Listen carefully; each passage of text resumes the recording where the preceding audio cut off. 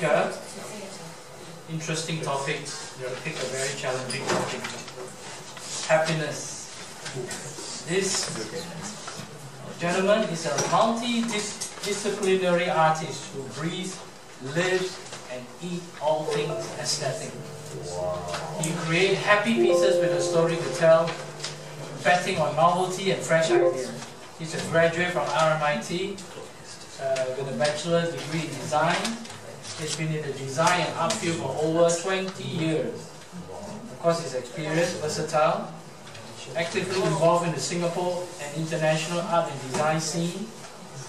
A number of different areas. He can design brand, furniture, jewelry, product, sculpture. Wow. He's quite talented. Yes. Commissioned National Sculpture for Total Defense Day 2010. Wow. Wow, he's really good. Let's invite Chen.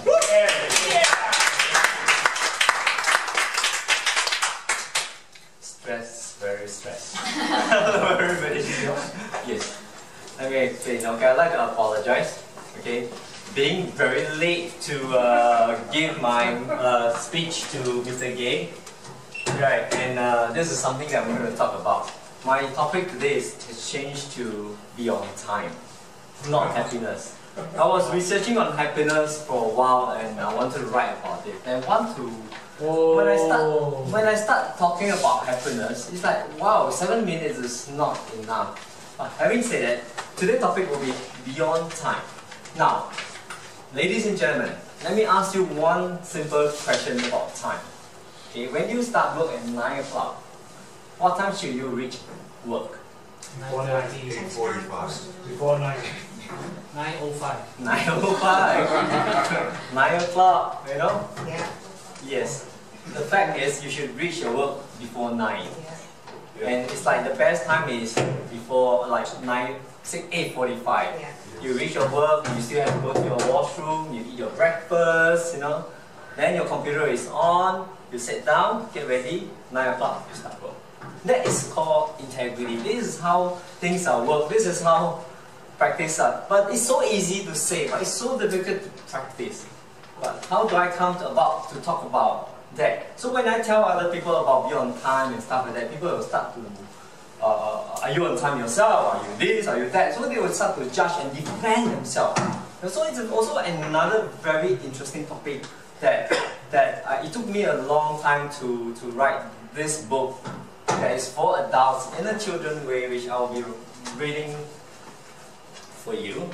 This one, right? Okay, let me see. Bob the Rabbit. I hope I'll just draw, okay? Now, Bob the Rabbit. I do not know how to. Can I? No, you have to use it. Because scroller is better. PDF. Oh, it's PDF. No, I'm so sorry. Okay. We will just continue. Don't worry about it. Here you scroll for him. Sure. Yeah, I'm so sorry. Thank you. Okay. This is Bob. He is a rabbit. Next page.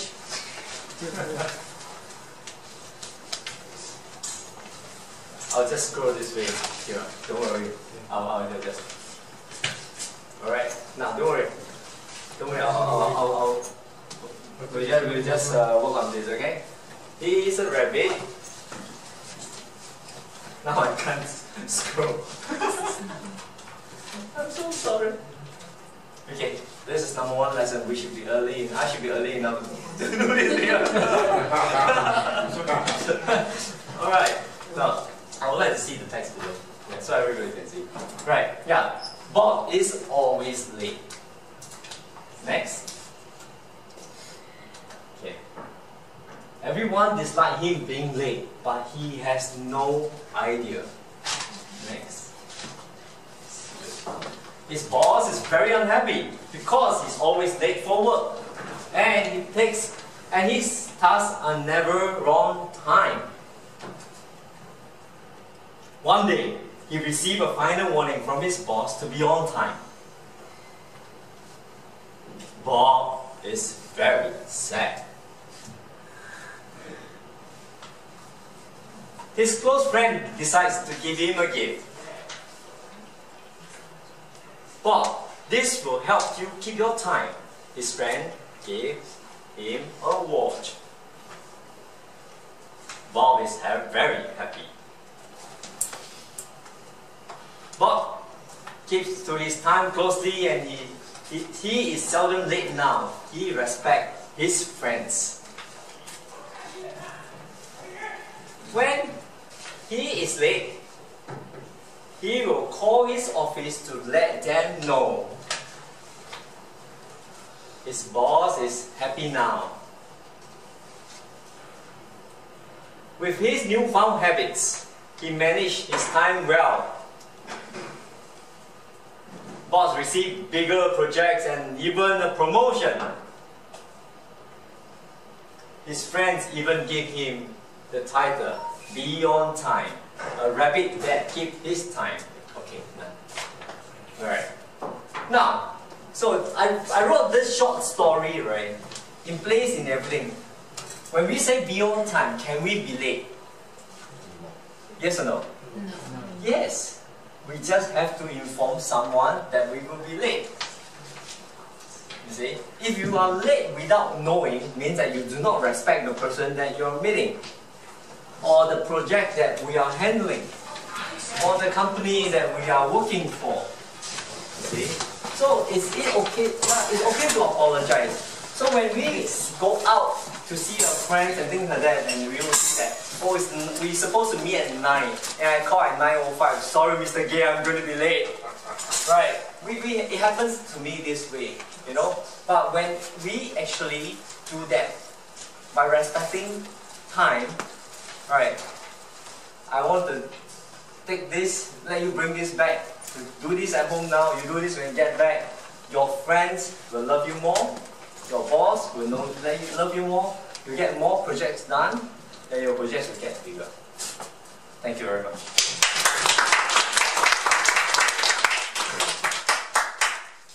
I realized that I forgot to It's okay. Pick anyone. No need to hit two evaluator. Okay, Marshall, will you help with this person? What's that? And Richard, can you be the second one? Yeah. Are you paying attention, Marshall? Okay. You can handle it. Thank you, brother. Here's my impression of the presentation today. First of all, as you know, he came into the meeting late, so first thing I said to myself, how can he tell us to be on time when he's on time? But what I liked about the presentation was the simple graphics. I thought the graphics was simple, but what I was not so happy about was that he read them. It was like he was cheating.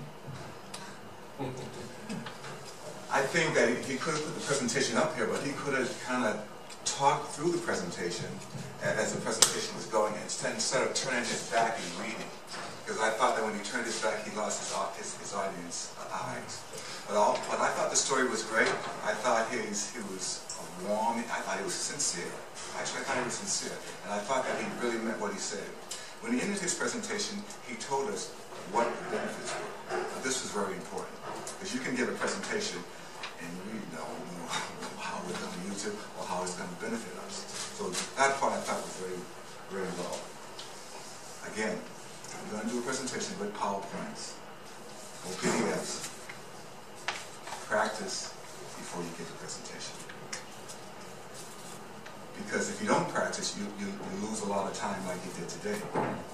We were all waiting for this to happen, and there was technical difficulty after technical difficulty. But once again, I thought the presentation was well organized. I thought his volume was nice. I thought the story was nice, and I really loved the message that he gave us in the end.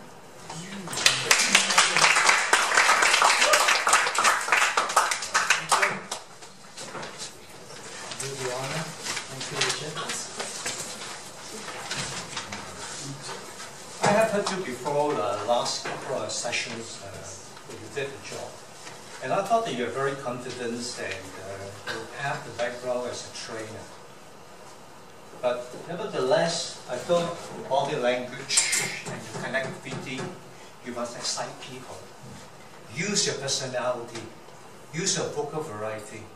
because some people will probably they like to watch you that are you giving me something tonight I can bring home? Like what Mr. Gay said, that if not, your speech will not be effective. But nevertheless, you did a very good job tonight and you're getting better and better. Thank you. Okay, continue. Thank you. Now we invite our master evaluator, Fernando Yang. Why no applause for me?